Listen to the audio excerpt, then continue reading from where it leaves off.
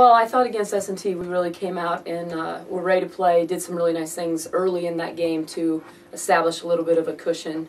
And then against Drury, kind of the opposite happened. I thought that they came out and really took it to us early in the game and put us in a hole that we just really weren't able to dig out of. Well, the thing about the end of the season is everybody's really fighting for spots in the tournament and getting into the tournament and seeding and all those things that go into it. So there's no reason to believe that those games won't be big for a lot of reasons and people playing for a lot of things. So obviously we're excited about being back home and finishing out the regular season here at home where we've had some success. So it should be good ball games.